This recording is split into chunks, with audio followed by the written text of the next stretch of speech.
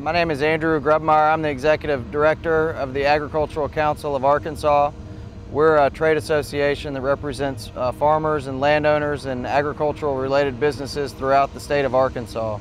In 1992, members of the Agricultural Council of Arkansas came together realizing they had a need in workers' compensation insurance, and they formed what is now known as the Ag Comp Self-Insurer Group, managed by members of the Agricultural Council of Arkansas, designed to protect businesses, ag businesses, farms, and other like businesses in Arkansas in the event of a workplace injury.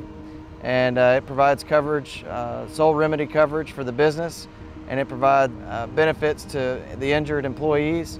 It's an excellent program and one that's proven its benefit time and time again for our membership. It's one that's growing and continues to grow. It represents hundreds of farm and ag businesses throughout the state, as does the Ag Council, providing a multitude of benefits, keeping farmers in business, giving them peace of mind. Ag Comp SIF program covers farms, agricultural businesses that provide services to farms, that handle and process and transport seed and grain and fiber, and it works for the mills, cotton mills, oil mills, rice mills, and so on.